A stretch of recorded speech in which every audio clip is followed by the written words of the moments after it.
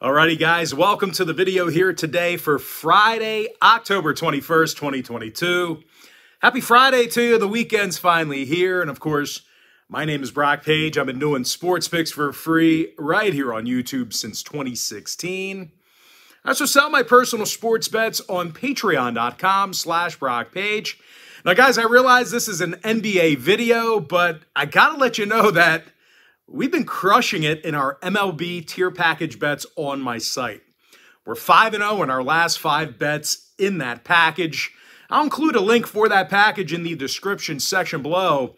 I know we're coming to the end of the season here, but we have a handful of quality games still left, and we've been super sharp with it, man. We're definitely making a lot of money in that package. So once again, that's my MLB tier package bet on my website.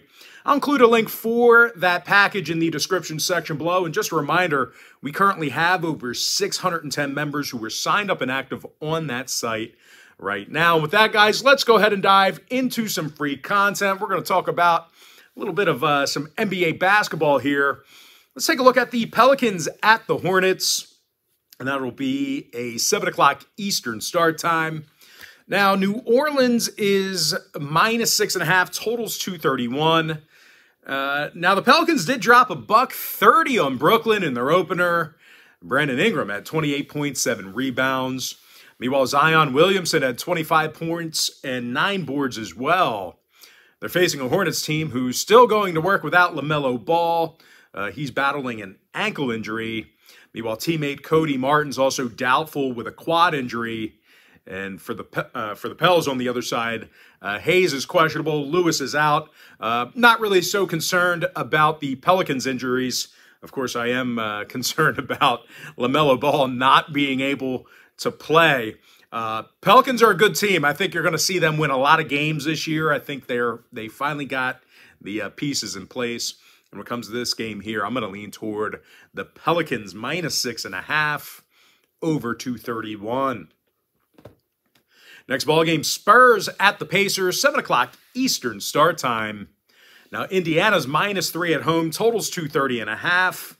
And despite their opening day loss, the Pacers got some real good offensive production out of Tyrese Halliburton. The guards scored 26 points and shot 56% from the field. Meanwhile, newcomer Benny Mathurin, he went 3 of 7 from three-land. And he also dropped 19 points himself.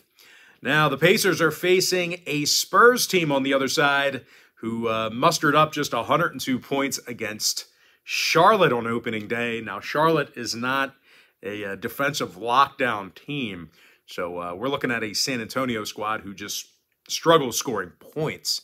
And now defensively, the Spurs did give up 129 points to a Hornets team playing without LaMelo Ball. Now, injury-wise for Indiana, Tice and Turner are out. Smith is questionable. Regardless, though, I'm still going to lean toward Indiana -3 under 230.5. Next matchup should be a good one. I'm talking about the Bulls at the Wizards, 7 o'clock Eastern tip-off. Washington's -1.5 in the nation's capital, totals 225. But despite getting the W in the opener, the Wizards' Bradley Beal shot just 28% from three-land. Meanwhile, big man Kristaps Porzingis, he shot only 35% from the field. They're facing a Chicago team on the other side of things who took care of a very good Miami team in their opener. They actually held the Heat to just 108 points in the win. Now, DeMar DeRozan dropped 37 big points, and he went 14 of 22 from the field. Meanwhile, big man Nikola Vucevic had a staggering 17 boards. Now, total-wise, both clubs played some fairly good D in their openers. I'm going to lean towards Chicago +1.5, under 225. Next contest, it is going to be Pistons at the Knicks, 7:30 p.m. Eastern tip-off at MSG in the Big Apple. New York's -7, totals 218.5. Now, the Knicks did take Memphis to overtime. They did come up short, but they played the Grizzlies very tough. Memphis is a good basketball team. And with that in mind, the Knicks did end up covering the point spread. And they were led by Julius Randle, who scored 24 points along with 11 boards.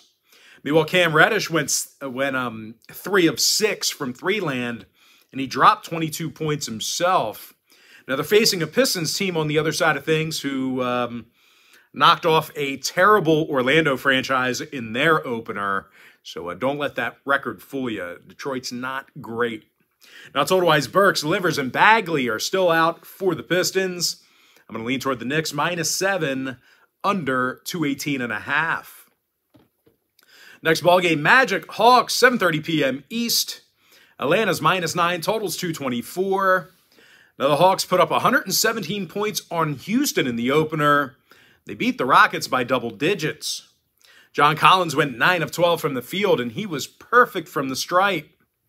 Meanwhile, Trae Young had 23 points and 13 assists.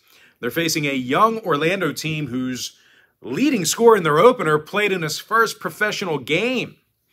Now, injury-wise, Isaac, Mo Wagner, and Harris are out. Fultz and Anthony are questionable. I'm going to lean toward Atlanta -9 over 224. Next ballgame should be a good one. I'm talking about the Raptors at the Nets, 7:30 p.m. East. Brooklyn's -2.5, totals 226. And even though the Nets are favored in this one, it does feel like the wheels are kind of falling off in that franchise. They got crushed by the Pelicans in their opener, and they gave up 130 points defensively. They're also going to work without Curry and Warren. Joe Harris also questionable for Brooklyn. Now, they're facing a Raptors team on the other side who had a tough, gritty win against a much-improved Cleveland team on Wednesday. As a matter of fact, Toronto held the Cavs to just 105 points in the win. When it comes to offensive production, Pascal Siakam scored 23 points and had double-digit boards. Meanwhile, Gary Trent Jr. went 4 of 8 from beyond the arc and had 19 points. Now, total-wise, I don't think that Brooklyn plays good enough defense to keep this one under. I'm going to lean toward Toronto +2.5 over 226. Next ballgame, Celtics Heat, 7:30 p.m. East. Boston's -2, totals 219. Now, the Celtics really handled the Sixers well in their opener. Really, I don't want to say dominated the game, but they certainly took care of business. Jason Tatum and Jaylen Brown, they combined for 70 points between the two of them. Now, they're facing a Miami squad who lost their opener at home to Chicago, and they allowed 116 points. They really didn't look all too crisp or physical on the defensive end. They're also going to have to go to work without Oladipo and Yurtseven. I'm going to lean toward Boston -2 over 219.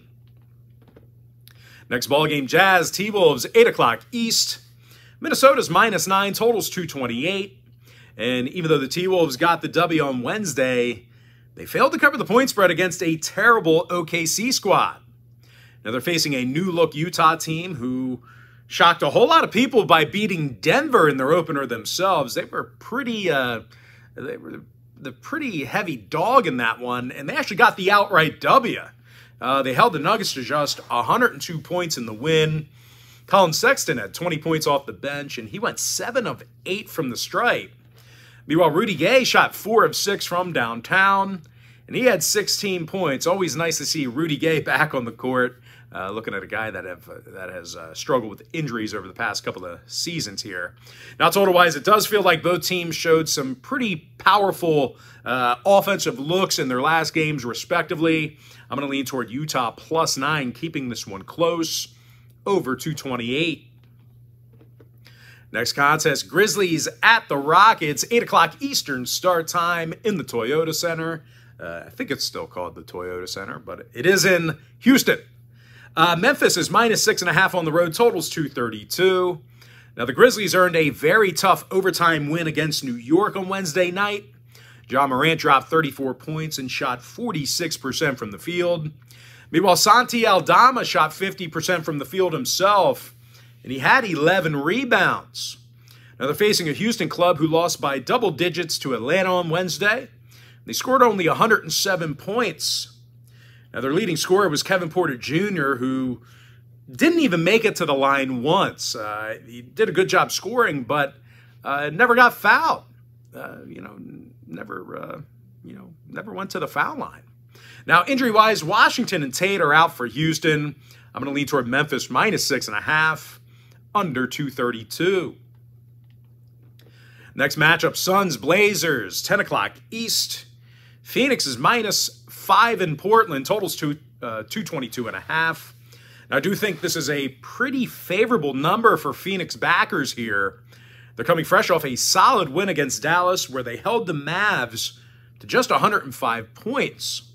When it comes to offensive production, Devin Booker scored 28 points, and he was perfect from the foul line. Meanwhile, DeAndre Ayton, he was dominant underneath the boards.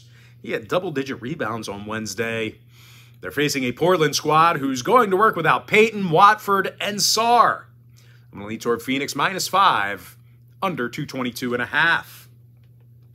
And with that, guys, we're going to jump into our next and final matchup for the video. It is going to be Nuggets at the Warriors, 10 o'clock Eastern start time. Golden State's -6, totals 229. And even though the Warriors got the win on Tuesday, they did kind of, beat up on an old, decrepit Lakers franchise. Golden State's also going to work without Iguodala and Baldwin. Now they're facing a Nuggets team on the other side who got 49 total combined points from Nikola Jokic and Aaron Gordon. Both of those guys looking pretty good offensively.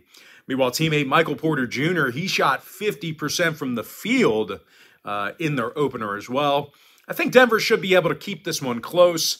I'm going to lean toward the Nuggets +6 over 229. And with that, guys, we're going to jump into our quick pick recap. I like the Pelicans -6.5 over 231.